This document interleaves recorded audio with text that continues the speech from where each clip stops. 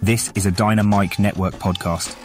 Hey everyone, Marvelous Joe here at the top of the episode. With the approaching holiday season, we're officially kicking off this year's holiday charity drive in lead up to our charity Duel episode in December, which is going to be Alfred Pennyworth versus Edwin Jarvis. This year, all donations will be going once again to Pop Culture Classroom, a nonprofit organization that delivers high-quality, all-inclusive educational resources to school districts, teachers, and community organizations using comics, graphic novels, and related pop culture media. Their mission is to inspire a love of learning, increase literacy, celebrate diversity, and build community through the tools of pop culture and the power of self-expression. To donate to this wonderful charity, visit our official store through dynamicduel.com, where you'll find two donation options. One if you're Team DC, and one if you're Team Marvel. Or you can go directly to dynamicduel.com/donatedc, one word, or dynamicduel.com/donatemarvel, which are linked in our show notes. We're making the charity drive a competitive duel this year, except that the only stat is which side can donate the most. Everyone who donates will receive a digital poster featuring original art of Alfred and Jarvis that's inspired by New Yorker cartoons. One lucky random donor will win a framed print of the Alfred vs. Jarvis art that we'll announce during that December Duel episode. Which fan base will be the most charitable? We'll keep everyone posted as to which team is winning as donations come in during these upcoming episodes. Thanks to everyone who donates, and on with the show.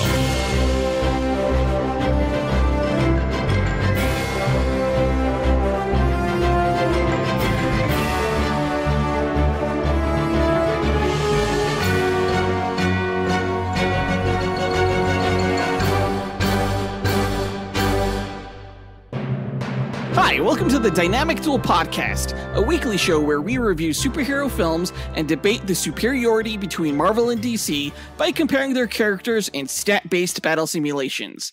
I'm Johnny DC. And I'm his twin brother, Marvelous Joe. And in this episode, we're going to pit the DC villain of Mongul against the Marvel villain, Annihilus. They're both intergalactic tyrants, and we thought it would be a good matchup in lead up to our review of the Marvels. Right, yeah, Captain Marvel is a cosmic level hero, so we're doing a duel with cosmic level bad guys. Both of these characters are pretty interesting, so I can't wait to tell you all about them later on in this episode. Before that, we're going to break down the comic book movie news from the past week, of which there was one major news item, and that was the first Echo official trailer for the upcoming Disney Plus series. As always, we list our segment times in our episode description, so feel free to check out the show notes if you want to skip ahead to a particular topic. As our listeners may know, our duel simulator is so advanced that it's gained sentience, and has named itself the artificial life form for running extensive duels, just a rather very intelligent simulator 9000, or Alfred Jarvis 9000. He has a quick message for our listeners, so listen up. Why, hello there. Do you love listening and chatting about Marvel and DC? Then become a part of the Dynamic Duel community on Patreon, where you can choose from 3 tiers. The Dynamic 2.0 tier lets you listen to this podcast without ads and gives you access to its Discord chat group where you can chat with Johnny DC and Marvelous Joe. The Fantastic 4 tier gives you that and more with 2 bonus episodes each month, including bloopers and top 10 shows where Johnny and Joe count down your favourite Marvel and DC subjects. The X-Force tier makes you an executive producer of Dynamic Duel, where every month you help the host choose what to review and who to fight against each other. And finally, the Dynamite Podcast Network tier allows aspiring podcasters to create their own battle-focused show using this Monte Carlo simulator. Johnny and Joe will help you develop your show, provide graphic support and consultation, and get you simulation results to announce on your show. Pitch the twins your show via email at dynamicduelpodcast@gmail.com or by reaching out to them on social media. Check it out at patreon.com/dynamicduel. Pip pip cheerio. Thanks, AJ9K, and thanks to everyone who supports the podcast. Be sure, guys, to tune into the Max Destruction podcast this week, which is part of the Dynamite Podcast Network, where hosts Ken and Dustyn are going to pit Roger Murtaugh from the Lethal Weapon franchise against John McClane from Die Hard. That'll be a good one. Also tune into the Senjo World podcast this Thursday to find out who would win in an anime battle between Hashirama Senju from Naruto and William Vengeance from Black Clover. Visit dynamicpodcasts.com or click in the link in our show notes to listen to all of the shows in the Dynamite Podcast Network. But with that out of the way, quick to the No Prize! A No Prize is an award Marvel used to give out to fans. Our version, the Dynamic Duel No Prize, is a digital award we post on Instagram and in our email newsletter for the person that we feel gave the best answer to our question of the week. For last week, we asked, what was your favorite Netflix Marvel television series and why? And this was coming off the news that the Daredevil Born Again series has got a showrunner in Dario Scardapane, who was a writer on the Punisher Netflix series. Yeah, it was pretty exciting news. We got quite a few answers, so we'll break down all of the honorable mentions before revealing this week's No Prize winner. Our first honorable mention goes to Travis Herndon, who said, Hey guys, Travis here. So my pick would have to be The Defenders. I think that show was a pretty good series. It was sort of a kind of Avengers light, having all the street level heroes team up together to fight a common foe. Oh, it makes me really hope that maybe we might get another season or maybe bring the Defenders into the main MCU. So my pick would definitely be Defenders. Yeah, great answer, Travis. I actually really like the Defenders. For some reason, it gets a lot of shit from a lot of people, I think, because Iron Fist wasn't that smart in the series. And there were some plot elements, like with the dragons underneath New York City and stuff, that were kind of stupid. But I really love the interactions between all four of the Defenders characters, including Daredevil, Jessica Jones, Luke Cage, and Iron Fist. It was the best part of the show. And it kind of felt the most comic booky out of all of the Marvel Netflix series. So I can totally see why this could be somebody's favorite. I mean, for me, The Defenders was my second least favorite Netflix Marvel series, mostly because I think I had a villain problem. But I can't deny the fact that it was cool to see all the characters from these other shows that we were watching come together, just like the Avengers movie. You know, it had that same appeal. For sure. Yeah. I hope the Disney Plus series carries forward the Defenders concept in some way, shape, or form for that platform. Yeah, it would be really cool if they brought back the actors for Luke Cage and Jessica Jones specifically. And the Punisher. And Elektra. Just fucking everybody but Iron Fist. Our next honorable mention goes to Anson Millard, who said, Hey, it's Anson Millard. My favorite Marvel Netflix show was Luke Cage. I feel like that is the underdog pick for this. So Luke Cage, I feel like, had the best action scenes from the standpoint of just having one overpowered guy go against entire mobs of people. I also love the music in there. Bulletproof Love was awesome. It's cool that Method Man showed up. And just great villains, great show.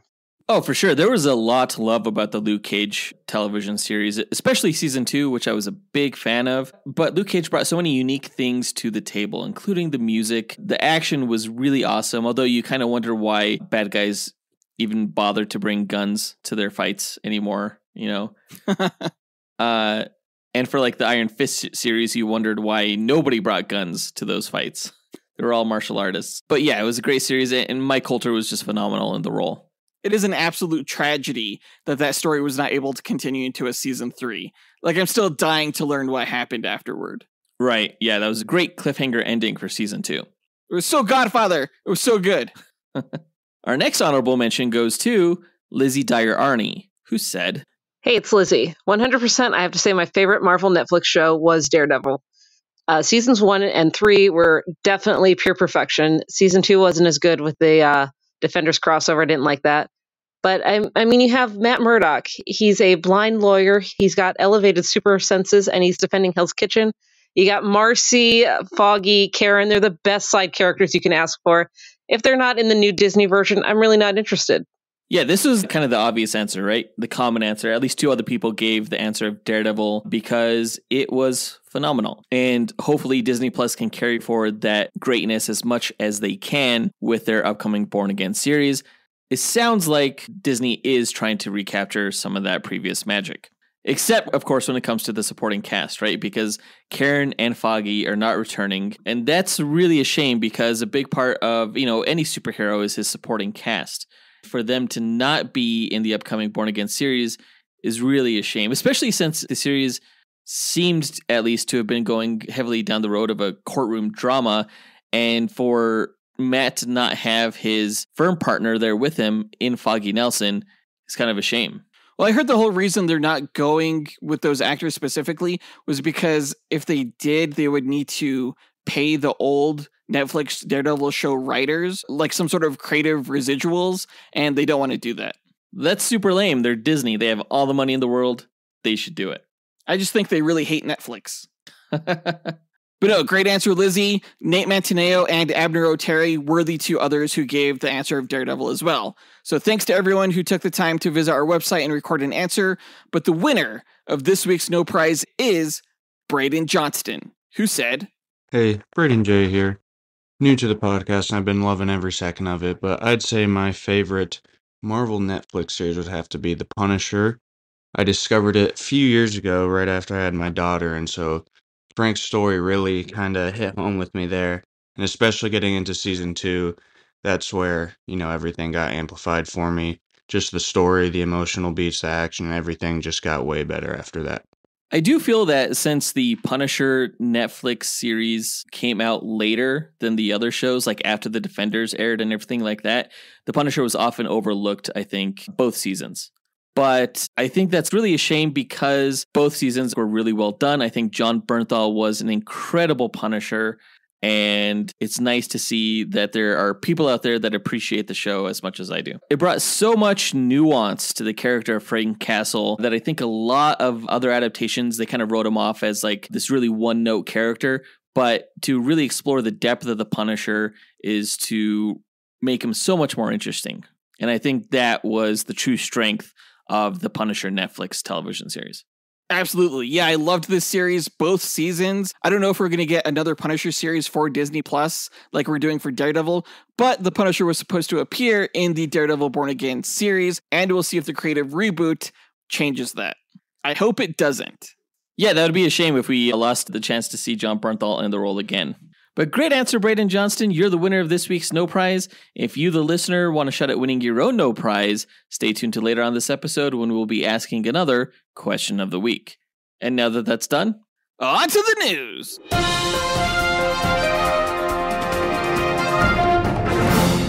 This past week, we got the first official trailer for the Echo television series that's going to come out on Disney Plus later on next year. We thought maybe the show was going to come out in November of this year, but it's actually coming out January 10th on Disney Plus and on Hulu. The overall tone of the trailer surprised me. I don't know what I was expecting. Honestly, I was not expecting much from this Echo television series, but the best thing that I could say about it is that it really seems to be carrying forward the vibe that was set in the Daredevil Netflix series. I was really impressed with what we saw here.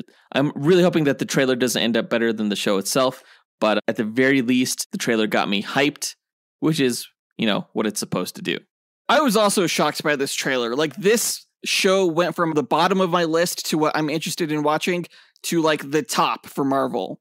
Yeah, I mean, because Echo wasn't all that compelling in the Hawkeye television series, right? Right. But to really explore her past with the Kingpin, and, honestly, just to have the Kingpin back, Vincent D'Onofrio's portrayal of the character is so freaking impactful. Literally, you see him just, pounding this dude into the dumpster, into the pavement in this trailer. It really seems to be setting a new tone for what we get from Marvel Studios and the maturity level. And of course, again, the tone. Yeah, absolutely. I mean, I've been knocking the Kingpin as part of the MCU ever since we saw him in Hawkeye because I thought Disney really screwed the character over. But this trailer makes up for all of that. I recant my blasphemy. He is amazing as the character. Yeah, well, in Hawkeye, he was a little bit cartoony, right? Right. But that was just kind of the vibe of the show. But here, the vibe is much more in keeping with the character as we know him from previous seasons. And regarding the whole vibe, it seems like Marvel is introducing a new brand for these type of character-driven, grounded stories. And that's going to be called Marvel Spotlight, which was the name of a comic book title that Marvel used to produce to introduce new characters or put a spotlight on lesser-known characters within the comics. Yeah, this will be Marvel Studios' first, sub-banner, which is interesting, that it would debut with something like Echo. Right. We've seen Marvel have a sub-banner before when it comes to film productions, like with Punisher Warzone and Ghost Rider Spirit of Vengeance. Those were under the Marvel Knights banner, but that was abandoned. Usually those productions were other studios, but now that Marvel owns everything except for, Spider-Man, they've created their own sub-brand in Marvel Spotlight, which I think is pretty interesting. I don't know if it's entirely necessary. Do you think it means that Echo's not in the MCU? No, I just think people don't have to worry about whether it is going to be or not. Okay. Yeah, that makes sense. Like, it's not going to connect to any larger story. It's just an interesting standalone story. At the very least, I think it'll keep this trend that we have among fans to try to spot Easter eggs and connections to the larger, saga that's going on currently, the multiversal saga or other television shows and stuff like that. I think it just allows fans to just focus on the story as kind of a standalone thing as opposed to dissecting it to death. And thank goodness, because I got really tired of all that, oh, look, Mephisto confirmed shit. Yeah, a break from that kind of over-analysis is something that I think would extremely benefit the MCU as a whole.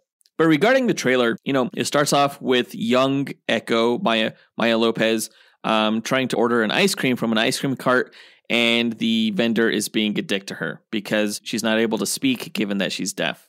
For his slight against this little girl, Kingpin beats the shit out of him, maybe to death, I don't know.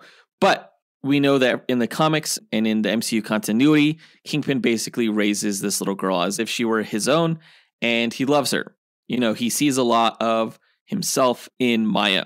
I really love the effect they gave for all of the impacts throughout this entire trailer of echoes. Like when the Kingpin hits the guy selling the ice cream, the sound of his punch repeats itself.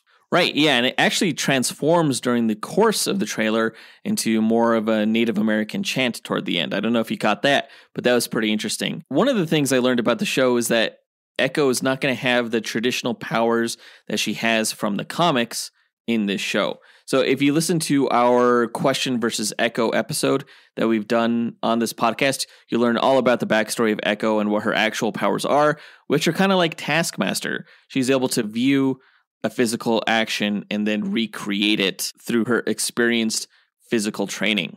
Now, do you think that's because of Taskmaster? And how we've already seen her in the MCU in the Black Widow movie? Yeah, I think it's possible that since Echo and Taskmaster have almost the same powers, that the MCU would want to differentiate that. I guess the abilities that Echo's going to have in this show derive from her Native American heritage, specifically the Choctaw tribe. I think I'm pronouncing that right. And she basically calls upon the spirits of her ancestors, which give her certain abilities, which is interesting. I don't know. I understand why they may be changing her powers.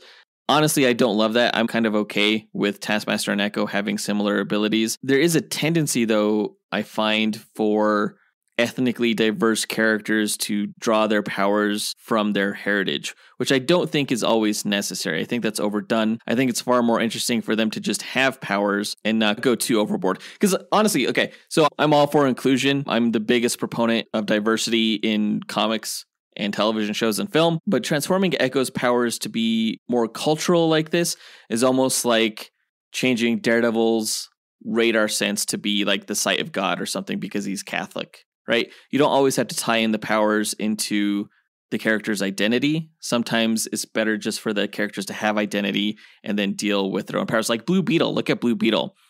His Khajiit scarab actually has nothing to do with his Mexican heritage, but he's still a fascinating character. Look at a character like Wolverine, or a lot of the X-Men actually, like Storm, Banshee, all of these characters that are not so boxed in with their abilities. Yeah, I mean, I agree with what you've said, but I also don't mind the Native American heritage thing. As long as it's something I've never seen before, I think I'm interested. If she did have the same powers as Taskmaster, I'd be like, oh, redundant character, and I don't want Echo to be a redundant character. That's a great point. I mean, you are also coming from the perspective of someone who's not really an Echo fan or read any of the Echo comics. Exactly. So you probably don't give a shit if they change her too drastically like that. But all that being said, you're right. If they do it well enough, it could be fascinating and it could be really cool to see and a great way to include Native American cultural aspects. Right, yeah. And I'm not sure about what all of her different powers are going to be, but it does look like she has the power to kick ass, which is all I need from the show, really. It was like way more hardcore than I thought it was going to be. Oh, it looks super violent. Yeah, you see people getting straight up shot in the face in this trailer, which I was not expecting. No. One thing I wanted to touch on, though, is that they did reveal what Echo's superhero costume looks like online. Oh, I did not see that. Yeah, they revealed it at a Q&A session that they did at the Choctaw Nation's annual powwow event, where they screened the first 2 episodes of the show. It looks very much like, traditional Native American garb updated for a modern era, kind of like what they did with traditional African garb in the Black Panther movie, how it was brought into the modern era. It looks pretty cool. Oh, interesting. Honestly, I would have just settled for the white palm on the face, but this works too. It's a little bit more colorful than I thought it would be, especially given that the character of Echo's costume in the comics is mostly black and white, Right. We got the ever so slightest, briefest of shots of Daredevil in this trailer. It was kind of like a blink and you'll miss it type thing, but it looked incredible. He's like diving across this room or something like that. And yeah, it looks fantastic. I can't wait to see Daredevil in the show, but more importantly than that, I love that they didn't make that Daredevil cameo the highlight of this trailer. They kept the focus on the relationship between Echo and Kingpin, and I think that's where it needs to stay. I did blink and miss it, because I had no idea Daredevil was in the trailer. Is he wearing his yellow suit or his red suit? It's like black. It's really dark in the room. It's hard to tell. Huh. Well, it looks like I'm going to have to frame by frame this shit now. Oh yeah, look at that. What do you mean, Eh. Piece of shit. It's fucking awesome. I'll need to see more. I can't wait to see more. Yeah, and we'll see more on January 10th. It's only 5 episodes. They're all dropping at once, so we'll be reviewing the show the following Tuesday.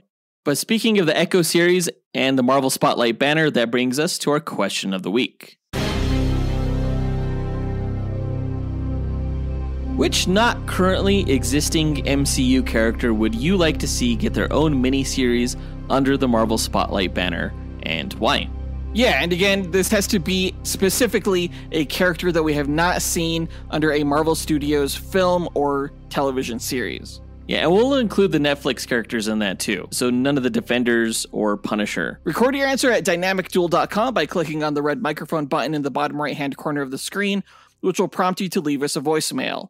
Your message could be up to 30 seconds long, and don't forget to leave your name in case we include you on the podcast. We'll pick our favorite answer and award that person a Dynamic Duel No Prize that we'll post to Instagram and our email newsletter. Be sure to answer before November 11th.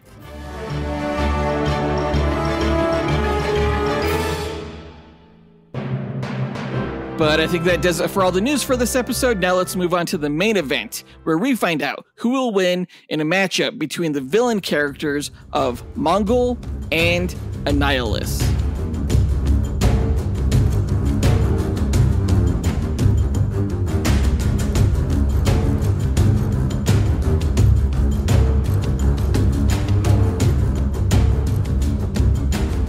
Okay, Mongul versus Annihilus. As we mentioned earlier in the episode, both of these characters are tyrannical intergalactic villains. Mongul is primarily a Superman and Green Lantern villain, although he's gone up against other superheroes before.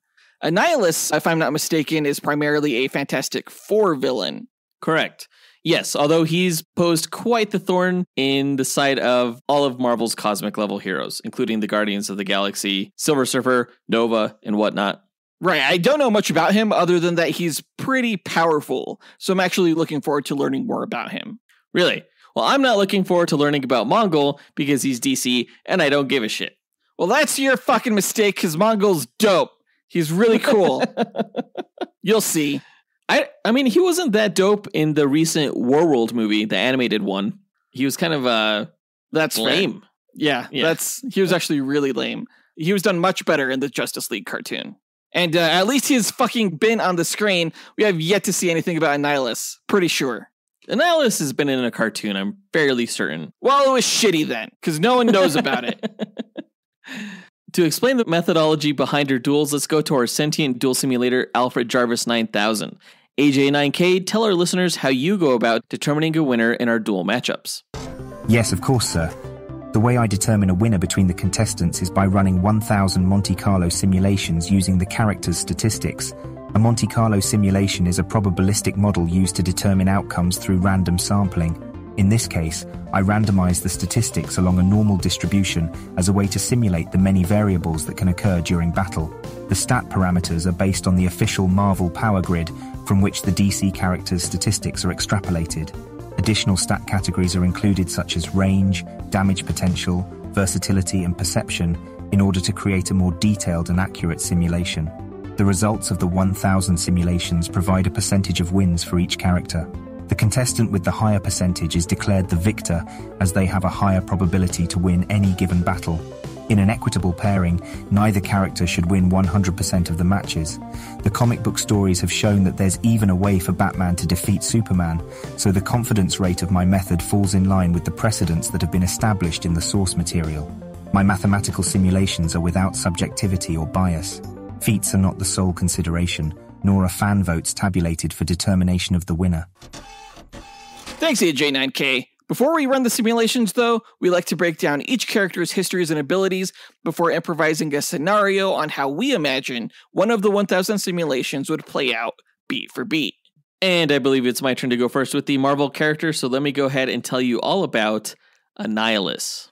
Many millennia ago, in the antimatter universe known as the Negative Zone, a technologically advanced species known as the Tyannans traveled throughout the dimension, seeding life spores across barren planets.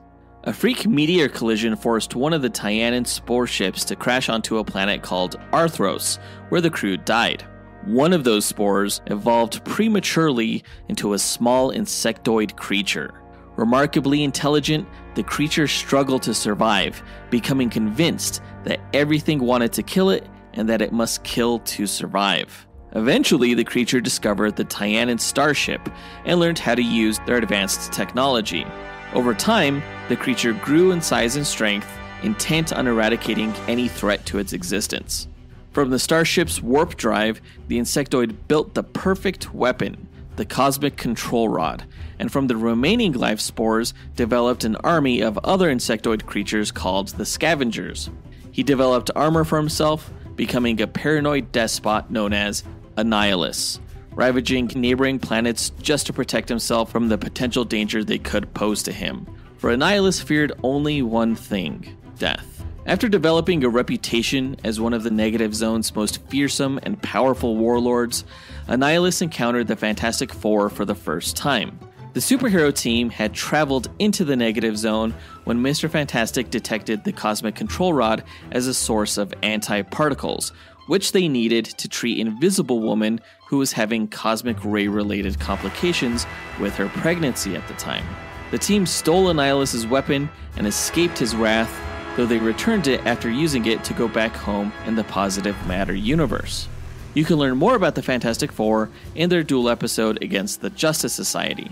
After conquering much of the Negative Zone, Annihilus set his sights on the Microverse and tried to invade Subatomica. Though he was successful, he and his army were eventually repelled. Annihilus briefly teamed up with Mr. Fantastic when the hero was trapped in the Negative Zone to stop another villain called the Mad Thinker from taking over both positive and negative dimensions.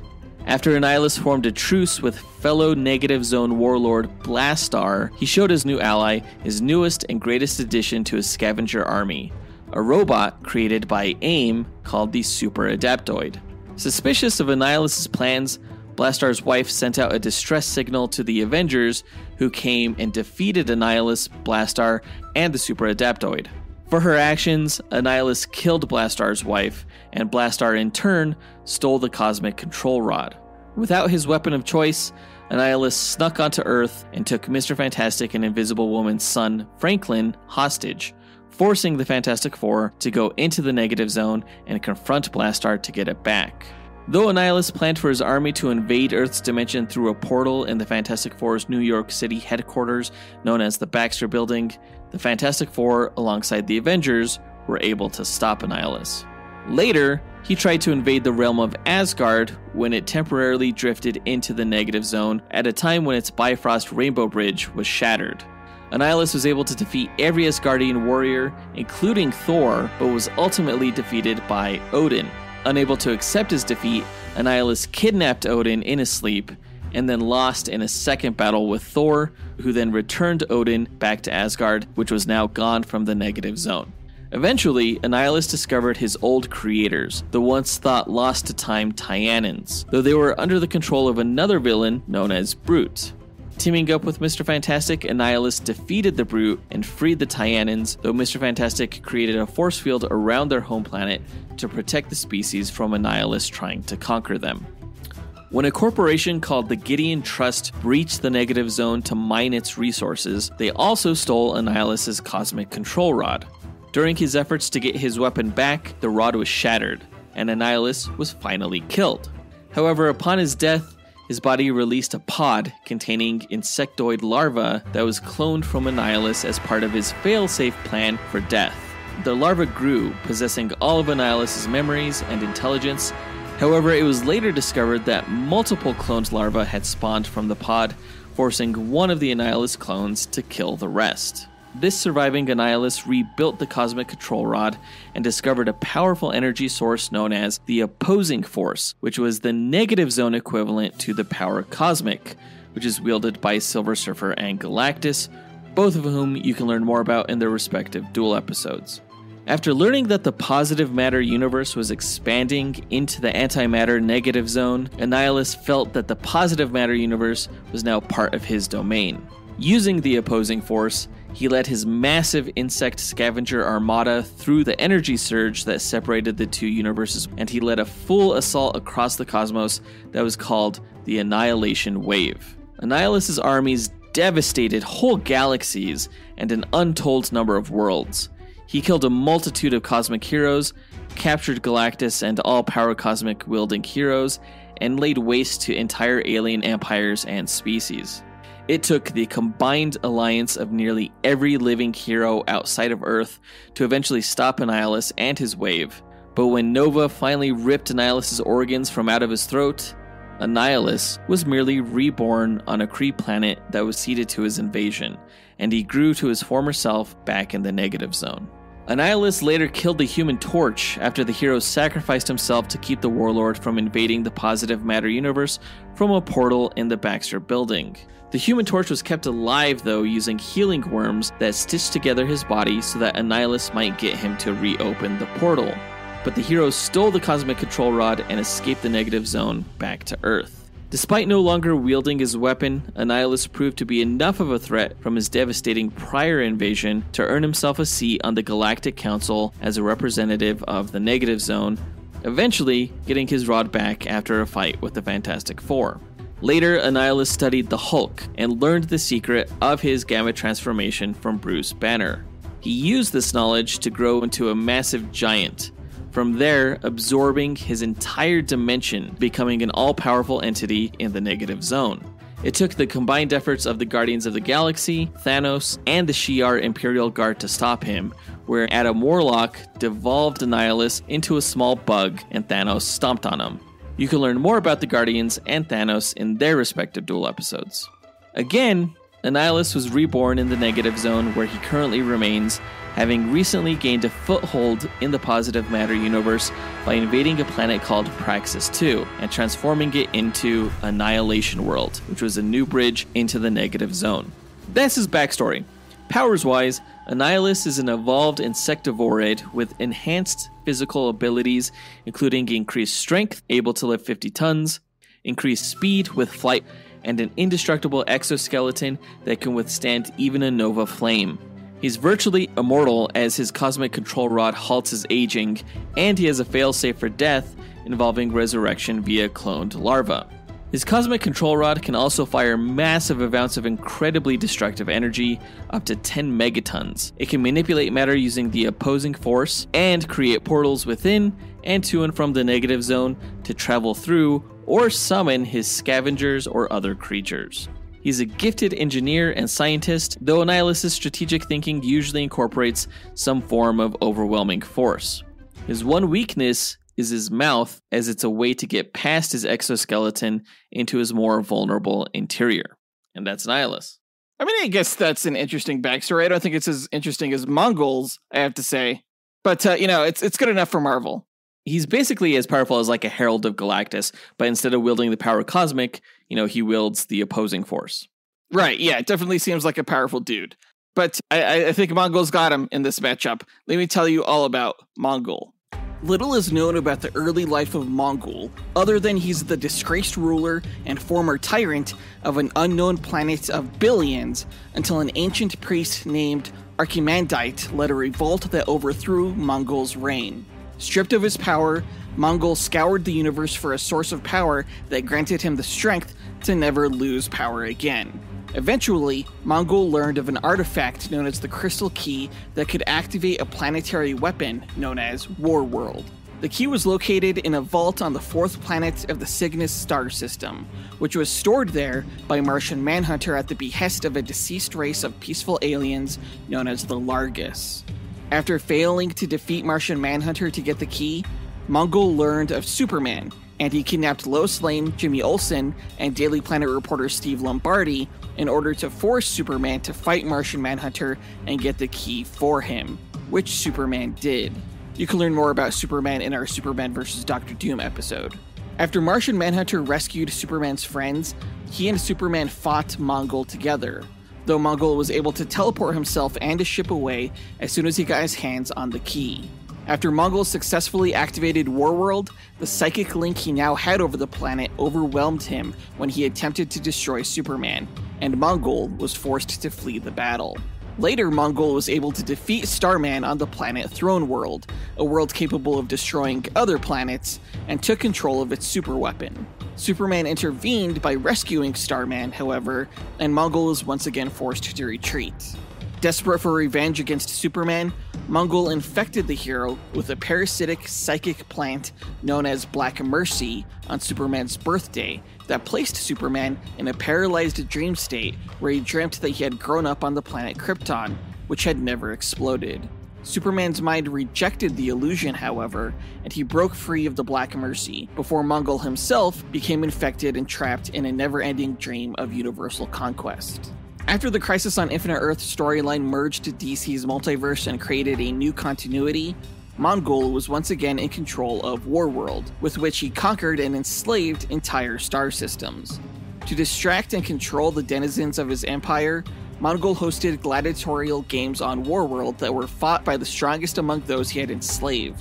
During a time when Superman had exiled himself from Earth after killing Zod, he was captured by Warworld, and Mongul forced Superman to compete in the arena. Superman rose amongst the gladiatorial ranks to Mongul's disdain, and Mongul arranged a battle between the hero and Warworld's fiercest warrior, an alien known as Draga.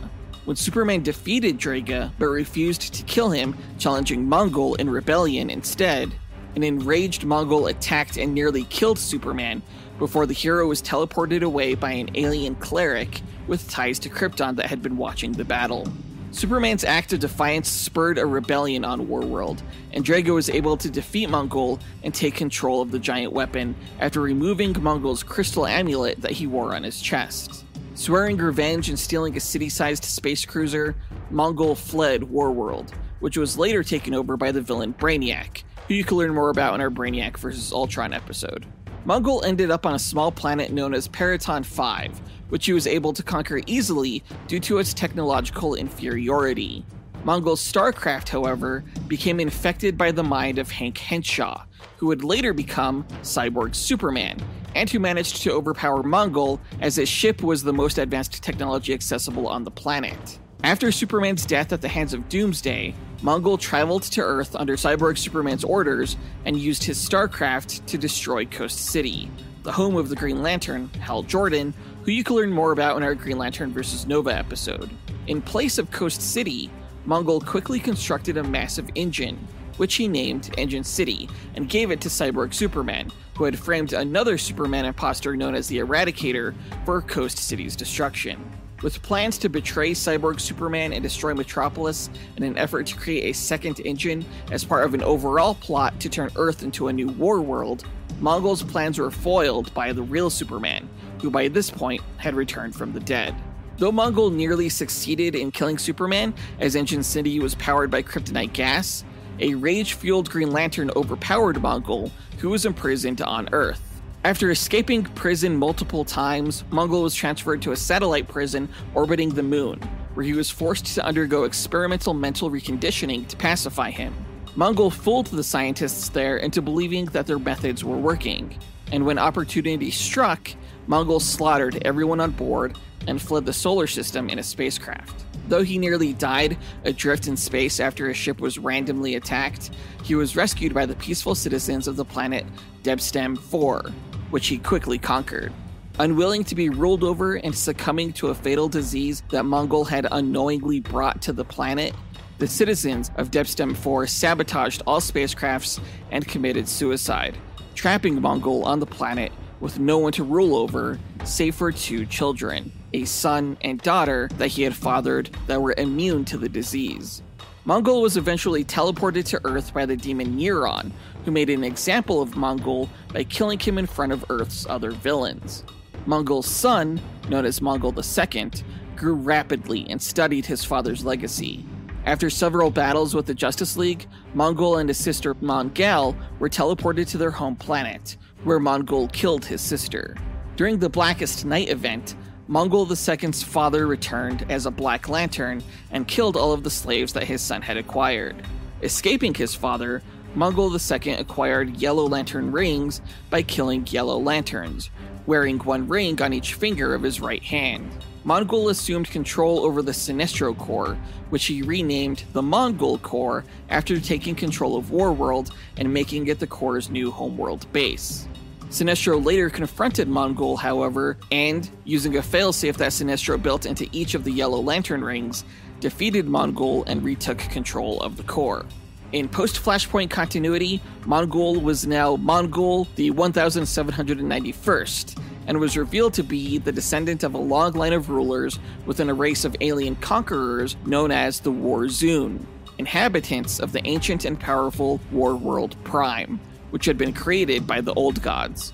After assuming control of Warworld Prime once again, dwarfing the other Warworlds, Mongul attempted to get revenge on Sinestro and retake control over his Corps of Yellow Lanterns. Though he nearly succeeded, Sinestro turned Mongul's hired mercenaries against him, and later Mongul was killed by his son, Mongul the 1792nd, who now rules over Warworld. Powers-wise, Mongul possesses vast strength and durability natural to the Warzun race, who live upon the harsh environment of Warworld. The crystal amulet embedded on his chest, passed down from the very first Mongul ruler, only increases his power and allows him to emit powerful energy blasts from his chest, eyes, or hands.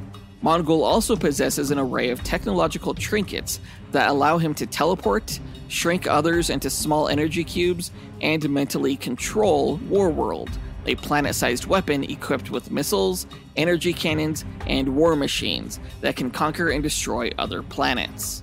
Mongul is also a strategic and scientific genius, having created a genetically modified Black Mercy parasitic plant to induce paralysis by physically bringing about the host's worst nightmares.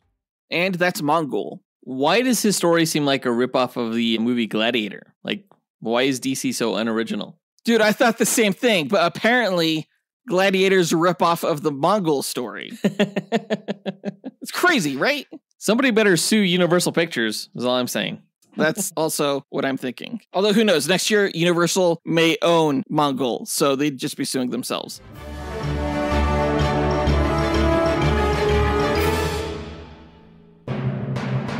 But now that we've got their histories and abilities out of the way, let's speculate on how one of the 1,000 simulated matches will go.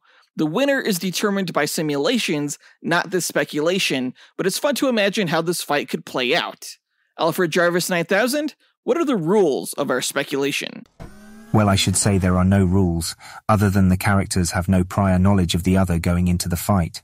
All they are aware of starting out is that the other character is a threat that needs to be eliminated. For the speculation, the contestants will begin approximately 50 meters apart in a nondescript environment that will have no bearing on the match itself, as no environmental statistics are considered in my simulations. The contestants must earn victory on their own merit. All right then, let's get into it. Mongul and Annihilus meet on the battlefield? Who goes first? I'm going to say that Annihilus goes first because he seems more maniacal than the more like brooding Mongul. So Annihilus starts off by blitzing Mongul, reaching him in less than a second and just flying into him and tackling him to the ground. Okay, except that Annihilus tackles nothing but air because Mongul teleports out of the way. Poof. And when Annihilus stops to look for Mongul, that's when Mongul reappears behind him and with like a single punch just knocks Annihilus into the horizon to where Mongul teleports and is waiting for him. All right. Well, okay, so Annihilus, he skids across the floor a few times and then lands at the feet of Mongul again, looking up at him. But that's exactly where Annihilus wants him. Because from the ground, he's going to fire a blast of cosmic energy from his cosmic control rod right up at Mongul. And the blast is so massive, it sends Mongul literally into space, into the orbit of whatever planet they're fighting on. And Mongul can't fly, so he's like, whoa, spinning around the world. But Annihilus can fly, and he flies up to Mongul and just like lands this massive uppercut into Mongul's big ass target of a chin. Well, I wouldn't say that Mongul can't fly. I think there's been some feats where it's shown that he can, but it's extremely rare. Mostly he's seen as like more of a leaper, like the Hulk. But sure, yeah, he's in space right now, and he's definitely caught off guard. But as he's tumbling through space, that's when he summons Warworld into the planet's orbit, which beams both him and Annihilus to the planet's surface. So now this match is going to take place in Warworld's battle arena. Nice. But I'm going to say that if like Mongul can summon Warworld into this match, then Annihilus can summon his Annihilation Wave. Okay? That's only fair, right?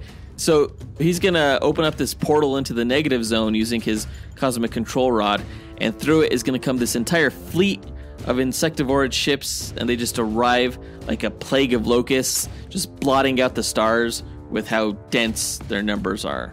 Okay, that's fine. Warworld is going to be busy blasting all of these ships to smithereens. And meanwhile, Mongul, he's going to fire his own energy blast from his chest crystal, which just sends Annihilus crashing into the edge of the arena. And Warworld citizens are like, Mongul, Mongul, Mongul. Yeah, and those chants quickly turn into shouts of, oh my god, we're fucking dying!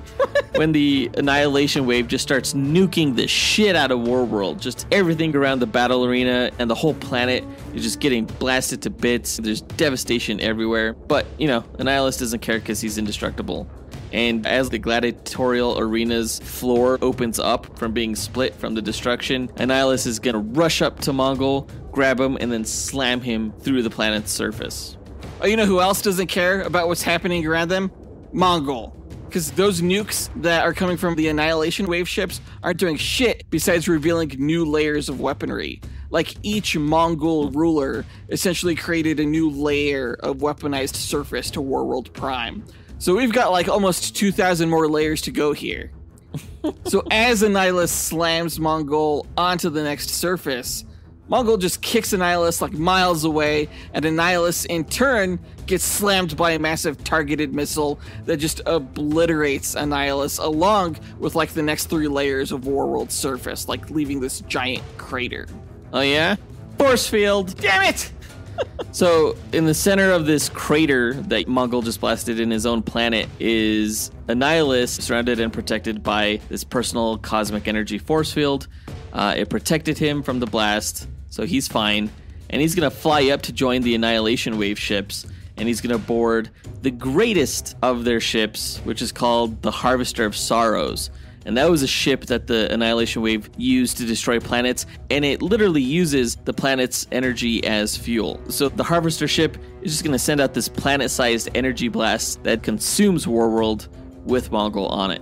I mean, like maybe like a baby planet-sized energy blast. Like World Prime is pretty fucking huge.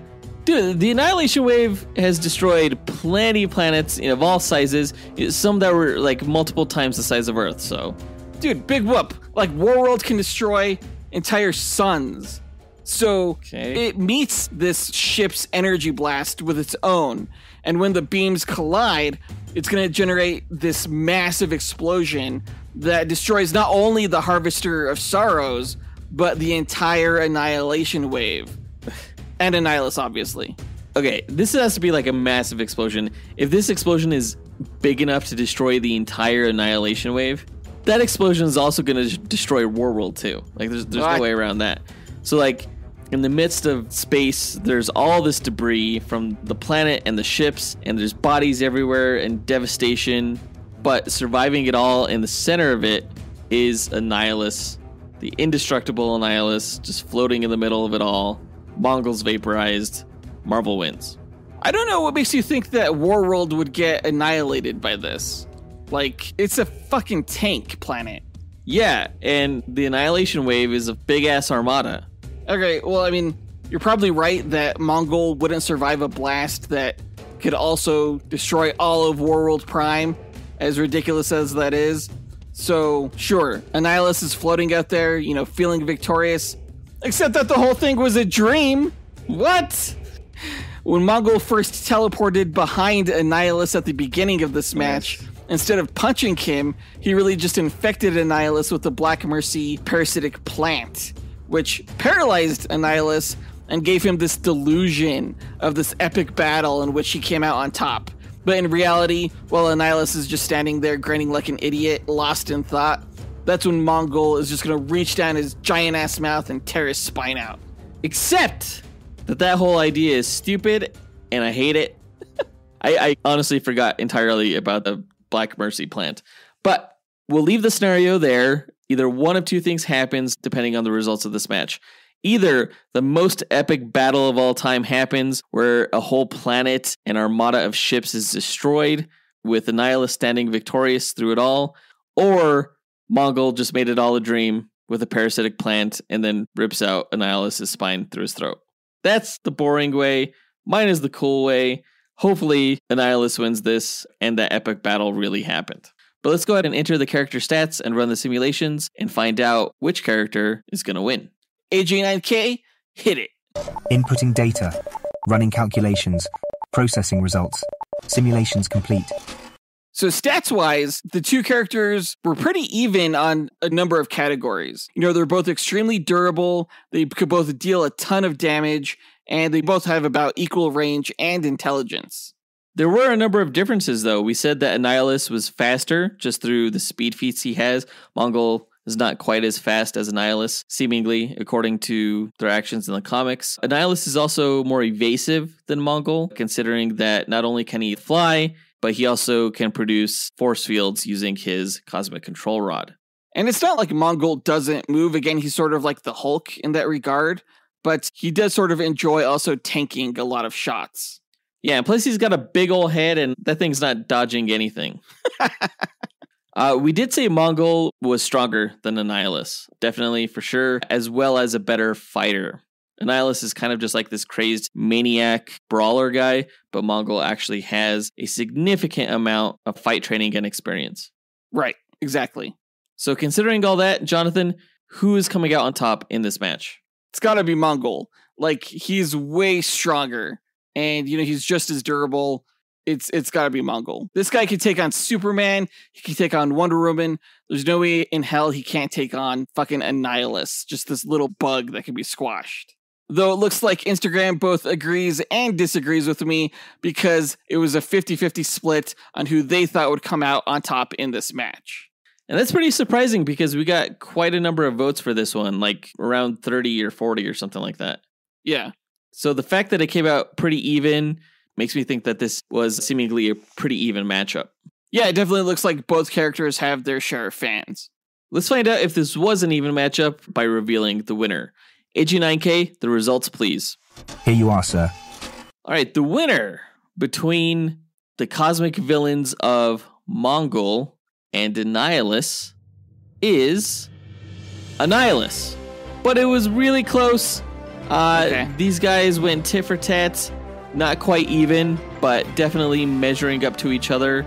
Annihilus only won 504 matches out of 1,000.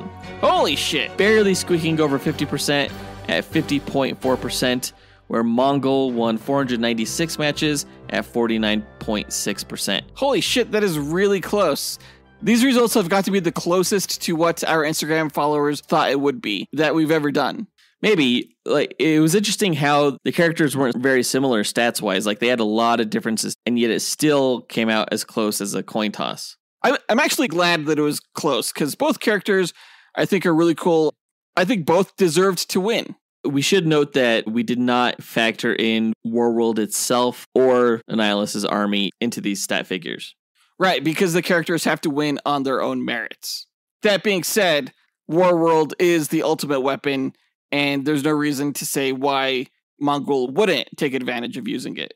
Same for Annihilus with his Annihilation Wave, especially against a villain as powerful as Mongul. These guys both have resources, they may as well use them, you know? I think it makes for a better match that way. Very true. But that does it for this duel. Let us know what you thought about the results by writing to us at dynamicduelpodcast@gmail.com or by visiting us on Instagram or X. You can find links to all of our accounts by checking out our show notes or visiting our website at dynamicduel.com. And on our site, you could also find a link to our Patreon page where you could join our Dynamic 2.0 tier and chat with us and fellow listeners, our Fantastic 4 tier, which gets you bonus content each month, our X-Force tier that makes you an executive producer of this podcast, or our newest tier that lets you join our Dynamite Podcast Network. If you can't join Patreon, you can still support the show by signing up for our e-newsletter, also at dynamicduel.com, so you'll never miss an episode. Please don't forget to also visit our website in order to leave donations for Pop Culture Classroom, which will get you a digital poster of our upcoming charity duel episode in December, Alfred Pennyworth versus Edwin Jarvis. Yeah, support a great cause, guys, and let's show them that Dynamic Duel fans care. Next week is going to be a review episode. We're going to review the upcoming Marvel Studios movie, The Marvels. Jonathan, do you have any predictions for that one? Yeah, I think it's going to suck. All right. Well, Jonathan has low expectations, which means that he's going to be pleasantly surprised with the quality of the film. We'll see. And probably love it. All right.